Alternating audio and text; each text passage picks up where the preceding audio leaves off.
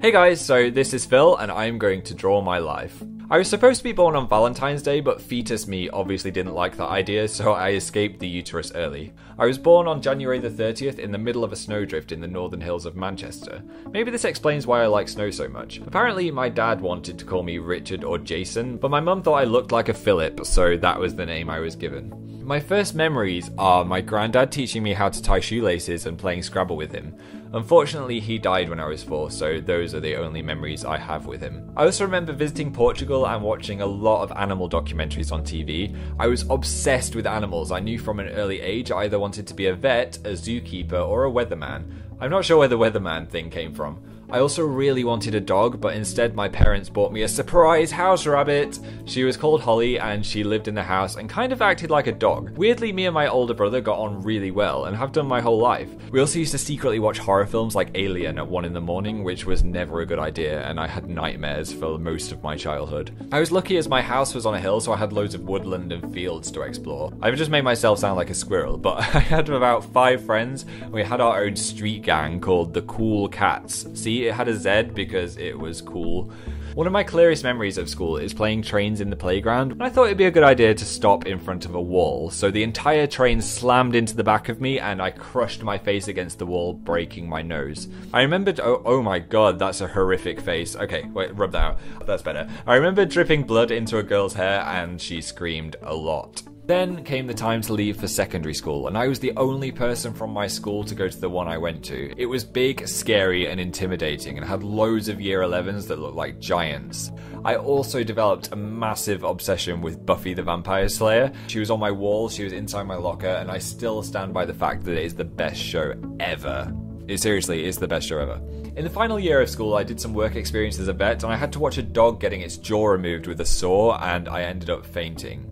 Turns out being a vet was not for me. I moved on to college with the same friends and I studied art, media studies, English and psychology, and I really enjoyed it. I also got my first girlfriend, woohoo, who lasted for about a week but was then stolen by a guy called Ian, who I initially hated, but then we actually became best friends. Hi if you're watching, Ian. Towards the end of college I stumbled upon YouTube. I was inspired by Lonely Girl 15, Andrew Bravner and Smosh to make my own video blogs, and they were really bad at first. I filmed them with no editing on a black and white camera that I got with some tokens from cereal. What happened to toys in cereal? And I'd update these video blogs every few weeks, and a year or so later I started university in York. I loved York. It has really cool castle walls and the uni campus was completely covered in ducks. Apparently you could kill a person and return after your prison sentence, but if you killed a duck you were banned for life.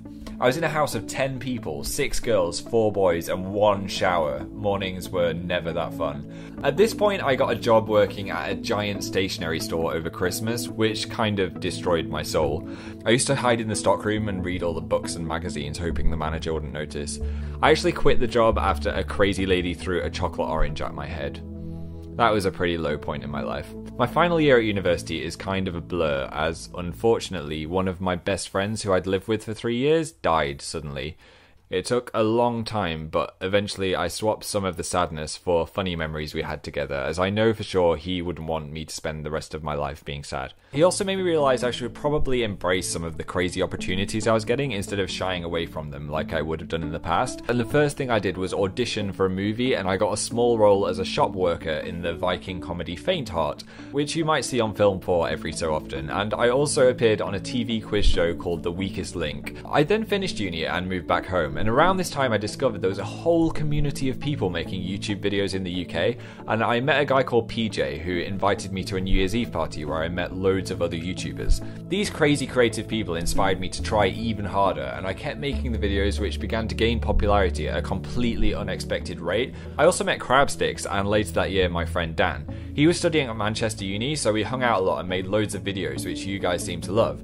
Dan needed somewhere to live in the second year of uni, so we moved into a Manchester flat on the 19th floor of a sky tower. It was weirdly cheap. I think someone may have died there before we moved in or something. It was brilliant living with another YouTuber though, and we were given some great opportunities like visiting Jamaica with CTFXC, going to Playlist Live and VidCon. We also started working really closely with Radio 1, and we had 2 Christmas shows and then went to Edinburgh with them, which was amazing. I also discovered that I really enjoyed making radio shows. We decided at this point it would be best to move to London, which was a big deal for me being from a sheepy northern town, but I'm really loving it so far, and I'm probably the happiest I've ever been. And excitingly, in January 2013, we were given our own Radio 1 show. The first live show was probably the scariest thing I've ever done, but now we're in the swing of things, I'm actually loving it. So yeah, now that shy, weird kid from school is now a YouTuber, a Londoner, and also a radio presenter. I probably never will be a weatherman, unfortunately, but I still can't believe how many people watch my videos. I'm so grateful to everyone who does, and I still read every single comment. Yeah, even if you just type one now, I read it. Well, that's it. I'm excited about the future, and as it's my birthday, I'm gonna go eat some cake.